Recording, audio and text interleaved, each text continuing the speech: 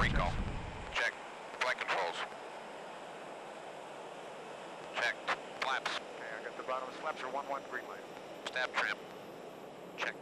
Okay. Cockpit doors closed. Takeoff brief. Any questions? No questions. Now clear down the line, blow line. Start switches are checked. Okay. Transponder is TAR. Here we got the appropriate lights on. Boeing 900, runway 14 left at taxiway Foxtrot. Cleared for takeoff. Boeing 900 is cleared for takeoff. Here we go.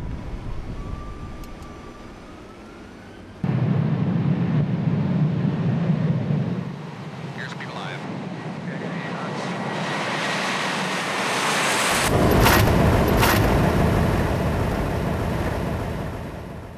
Well, that certainly got my attention, but it didn't necessarily require immediate action on the part of the flight crew. Consider this. There's nothing mechanically wrong with the airplane. It's ready to fly. At this point, it's much safer to continue than it is to attempt a high-speed rejected takeoff. Continue! Continue.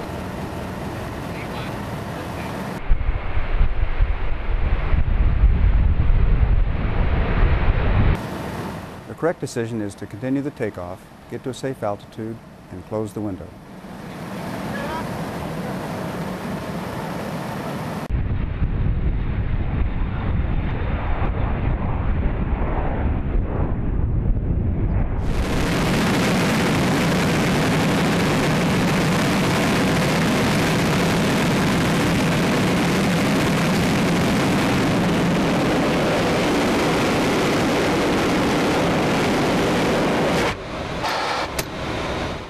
If the window has been damaged and will not close, you can still declare an emergency and return to the airport. Get the airplane back? 3,000 feet level, your aircraft.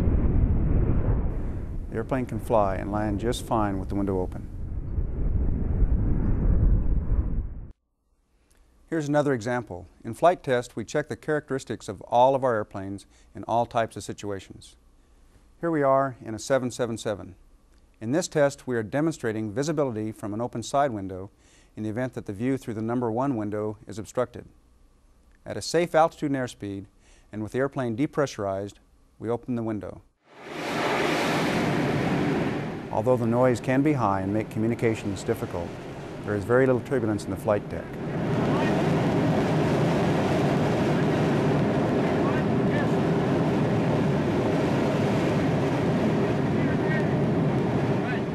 The shape of the fuselage forces the air away from and around the number 2 window.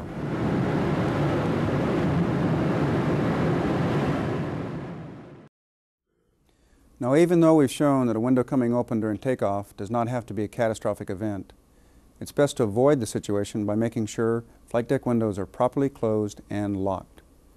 Pre-flight procedures call for window checks on all models with windows that can be opened. Let's take a closer look at how these window mechanisms work. To close the window on the 717, release the window lock and slide the window forward. Then rotate the lock handle upward and push it forward to lock. Verify that the window is locked by checking that the claw is around the metal stop. On the 737, pull forward on the latch mechanism. Slide the window forward. Rotate the handle forward to the locked position. Check that the window is latched and locked by attempting to move the handle without squeezing the release. On the 757 and 767, window operation is the same for both models. Rotate the crank forward. As the window closes, notice the window not closed decal on the window frame. To lock the window, hold down the lock button and rotate the lock lever forward. As you rotate the handle, notice that the open-closed indicator moves to close. And finally, check that the window is latched and locked. Window operation on the 777 is the same as the 757 and 767 with these minor exceptions. On the window latch handle, there is an orange band under the release button. If this band is showing, the window is not locked.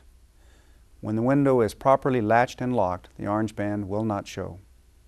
Note that the 777 can show window condition on ICAS. The advisory message, window flight deck left or right, shows for a window that is not locked. And the advisory message, windows, shows when both windows are not locked.